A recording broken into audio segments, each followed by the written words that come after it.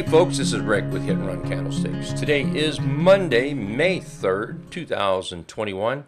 Market closed about 8 minutes ago. Thought I'd get this video out for you real quick. Man, I gotta tell you, one positive thing about the market, I'm getting a lot done around my yard because I'm getting up and doing things around the yard. Even took a walk today. When the market is dead, take advantage of it. And the market is dead right now. It's absolutely dead. You can see we're just moving sideways. We get this up-down chop going on. I've got a trend line drawn here, and what I'm using is the 3-bar chart. Let me put that back where it's supposed to go. So, tell you what, it's easier if I just get rid of them, and we'll put another one up. There we go. There you go. I'm going from this low here in April 22 to this little doji right in here, April 30. Looking at that. I see that as a little short-term trend, and that's what I'm going to be using. I'm also going to put something across the top here like this. And, you know, if you wanted to do something down a little bit, maybe that might make some sense too. Something here, but that's getting pretty fine, so we're good in here. So today, here's our first bar today. We gapped up, but we gave up some. Second bar today, again, this is the 3-bar chart. We gave up a little bit more, and the 3rd bar chart today, we gave up a little bit more on it, just coming back. I think the big thing here is watch this. If we start seeing a little weakness and we start breaking down, well, basically, if we can get below today's low, start turning that Trendicator red. These green dots, see this, how it red right here? If this starts turning red tomorrow, then that may be a problem.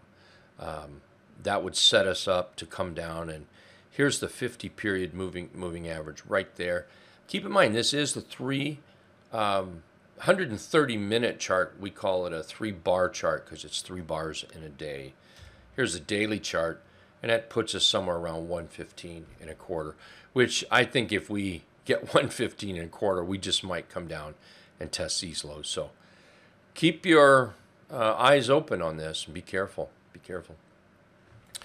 Let's see. The diamonds, I think, were probably the best today. Nice gap up, and for the most part, they held.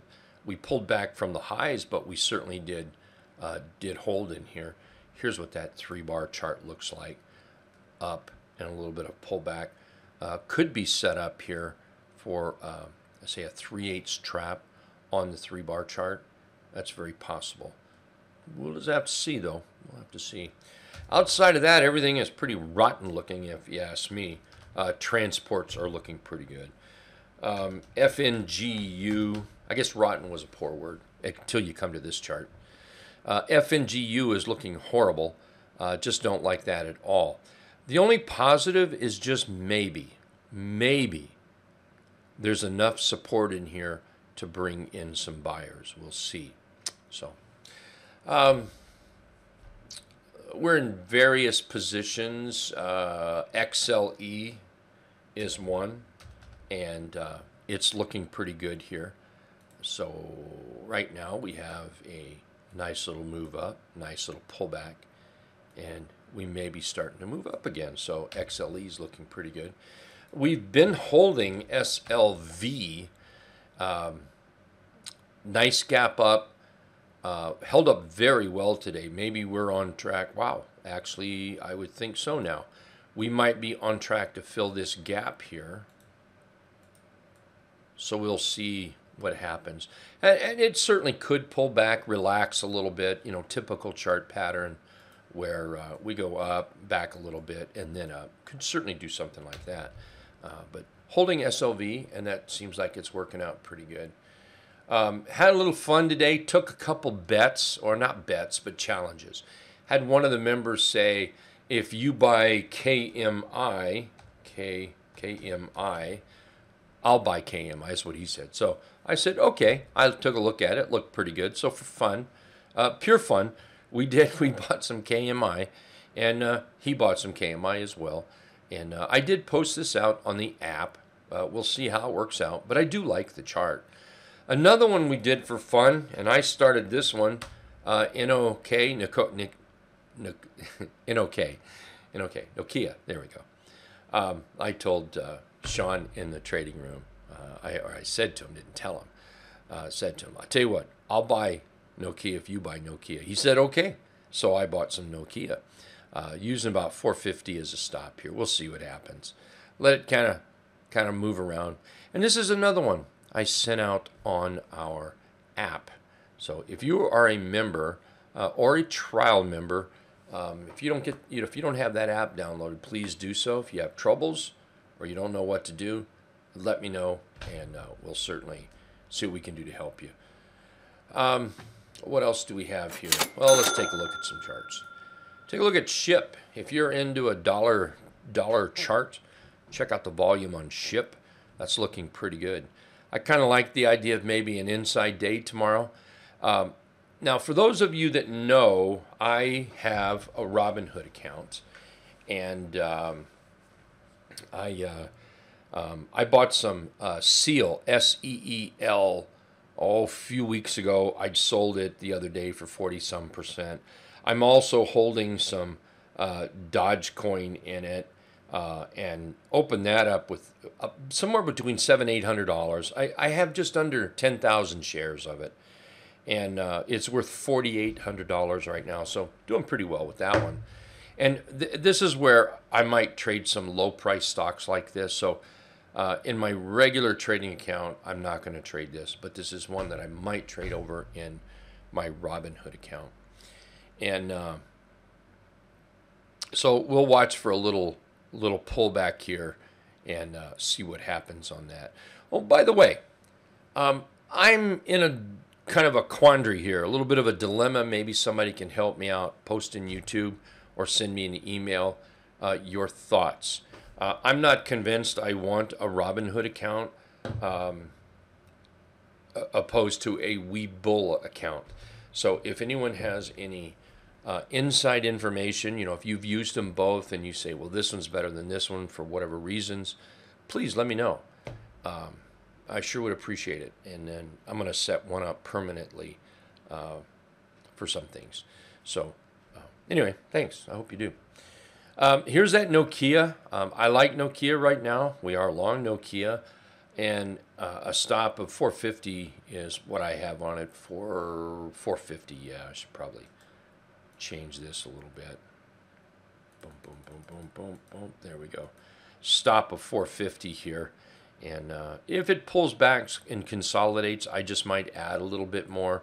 I'm really looking for it. It needs to break out of these three candles right here. If it breaks out, there we go.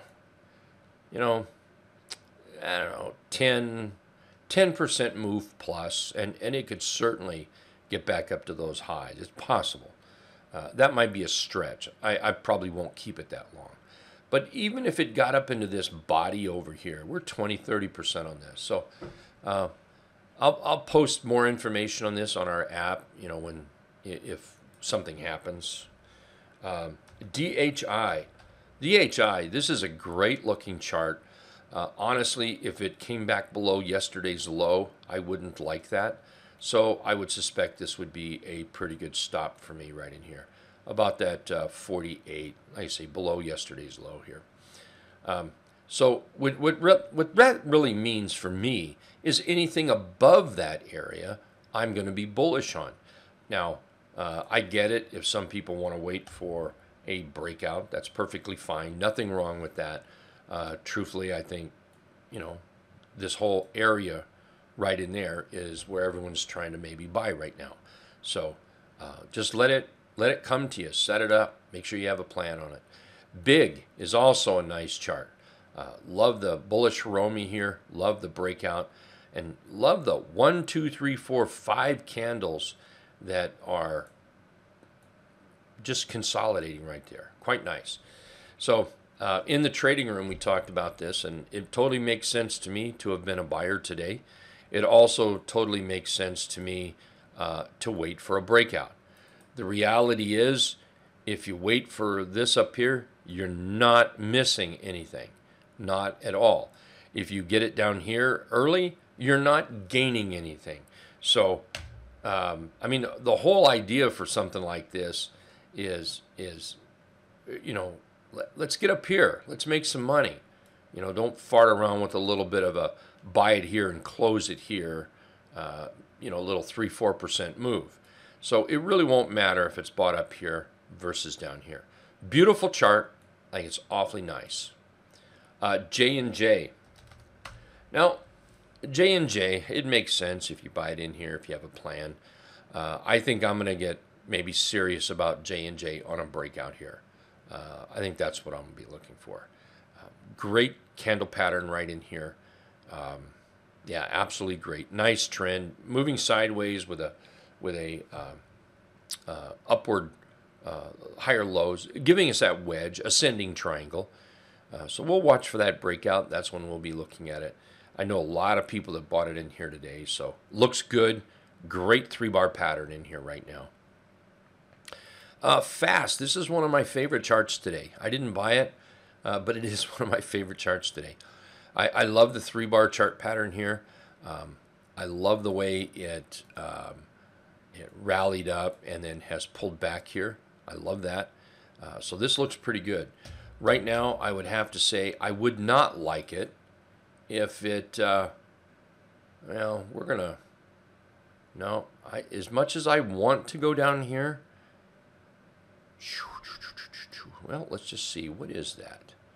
Say tomorrow. Well, you know what? We could do that. There we go. I'm not in it, so it's easy to set it up this way. I would not like it below 5180. So below 5180 is bad news to me, so that would be where my stop is. If I bought it somewhere between the high of this box and low of this box, that's about 3.3% risk. Honestly, I would like to buy it on an inside day of yesterday, or today, excuse me. So below that area. So now the max is 2.7%, and if I can get it somewhere in this area, that gets it under 2% risk. So Fastenal, F-A-S-T, I think is setting up pretty nice. MDLZ, also nice. We talked about this one last week. Today could have been the trigger for some folks to get in. I still think it's a pretty nice chart. I still think it's setting up.